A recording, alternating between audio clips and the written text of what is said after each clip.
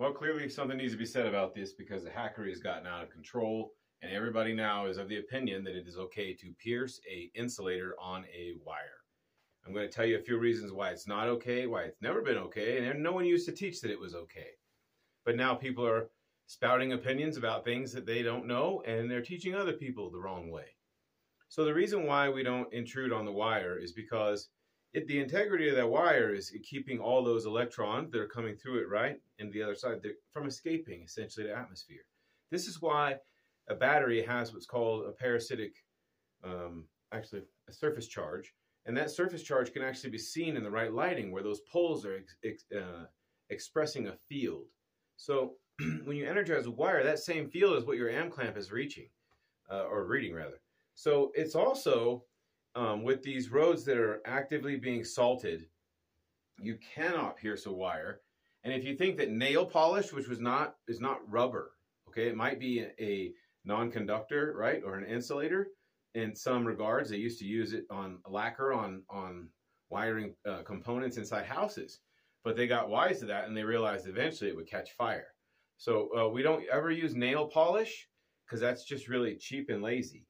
The other thing I would say, and then, you know, it's cheaper, is the answer you get for using nail polish. Who gives a shit if it's cheaper? It's going to last 20 years. You're going to do the cheapest way out of it. And then guys won't even wipe the wire down. I'm just sick of it because, and I'm getting kind of worked up because people who are teaching bad habits are sending out a general. What if everybody poked it? What if 50 mechanics work on that wire and everybody pokes it? Do you think that wire's not been compromised? And you know, there is no such thing as self-healing rubber. Right, it's silicone and other things self heal, but so they'll fuse back together. That doesn't happen with plastic or the rubber used. They're made with oils. And another thing, if I put a hole in something or a gouge or a cut in something, and I go to move that harness when it's sub-zero, that's where it's going to crack. It's going to crack open right there. And also, the mag chloride is soaked into the wire when that wire is energized through that field. No joke. As a electrochemical reaction, same thing as a battery is an electrochemical reaction. Well, I know for a fact I've looked at these wires that people have poked once, and I've opened them after a couple seasons in that mag chloride, and boom, that whole wire is dead right there in the middle. And I've seen people put the plastic wrap and the rubber. Listen, do your test, poke the wire, and then cut it and put it in a butt splice and heat shrink it so that no free-flowing electrons are going to get back in there, and it's like a scar. I have seen very few butt connectors that have let water intrude on them. But you know what? A lot of people don't know that there is a special kind of crimper that's called non-intrusive. So you can see right there, as I put it up against the white, that there's no jagged edge.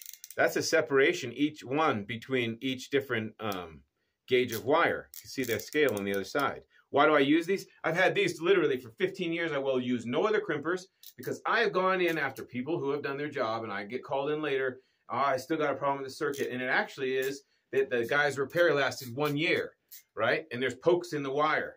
So what I do is I will go in and I will put one of those heat shrink connectors. The blue ones, they're about 38 cents per connector. I'll grab one real quick so we can all be on the same page. And they're made with just in all different gauges. You got the pink, the yellow, and the heat shrink has glue. So they're a dual wall, meaning that glue will seal the ends. And what I've seen is that a lot of people will use crimpers that have a very jagged notch that makes the crimp. That acts like a little cup, and it will soak water in there. And before one season, you'll be pulling over amperage on a multiplexed bulkhead module or something else, right? And it's because it's not that it can't get power there. It's that it's the resistance in the circuit that you're generating with that corrosion means it takes more amperage than normal, and the computers know that. So even a bad Scotch lock, each time you put a Scotch lock in, to me, if you're a hack if you're using Scotch locks, but you're also a hack if you're poking wires.